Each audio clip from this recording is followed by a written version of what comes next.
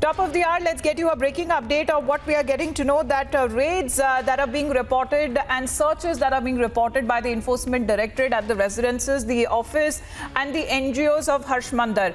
Harsh Mander, who is a former IAS official and his wife, who are not said to be in India. They are said to be abroad. But at this point, these searches that are taking place, as what is being reported as of now, we're taking cognizance of the FIR filed by the Delhi police. We're looking at the Enforcement Directorate that has now filed a money laundering case. Shravan, help us understand these searches that are taking place on part of ED. Well, in fact, the Enforcement Directorate is now carrying out searches as we speak at the residence office as well as the NGOs of Harsh Mander, who is an ex-IAS official. As we speak, we are being told that multiple teams of the Enforcement Directorate is carrying out these searches. This is based on an FIR that was registered, or rather an ECIR that was registered by the Enforcement Directorate based on the FIR that was registered by the Delhi police. The Enforcement Directorate has now filed a money laundering case. In fact, the NCPCR had directed the Delhi police to file an FIR against Harsh Mander's NGO Center for Equity Studies and two children home, Umaid Aman Ghar and Khushi Rainbow Home. NCPCR had basically accused Harsh Mander's NGO and officials of children home of financial irregularities. In fact, the NCPCR had also said that the administrator of the children home could not provide source and utilization of funds, and that's the reason why FIR was registered by the Delhi police under various sections of cheating, forgery, misappropriation of funds.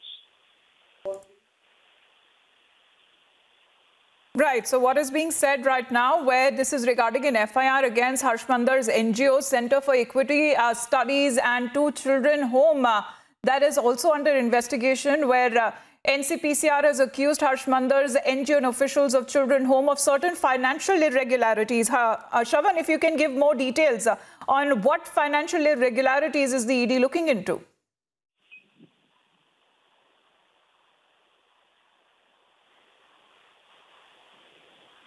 Well, Amita, just as I was just pointing out right now, this is purely on the basis of what the NCPCR had to say.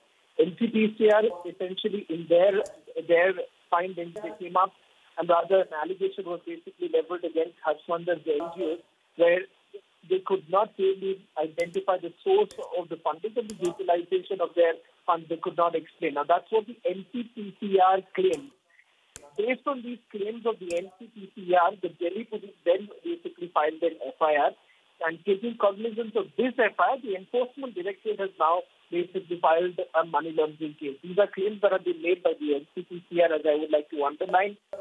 NCPCR had basically said the administrator of the children's home could not really provide the source as well as the utilization of funds. And that's why the FIR was basically filed under various sections of cheating, forgery, misappropriation of funds. And two of Harsh Mander's NGOs, Center for Equity Studies and two children's homes, Umaid Aman Ghar and Khushi Rainbow Home, they are basically under this scanner. Right. So it was in July when the NCPCR had told the Delhi High Court that it recommended action against two children homes linked to the activists after finding various violations and discrepancies on part of the management. We're looking at the ED now also conducting searches.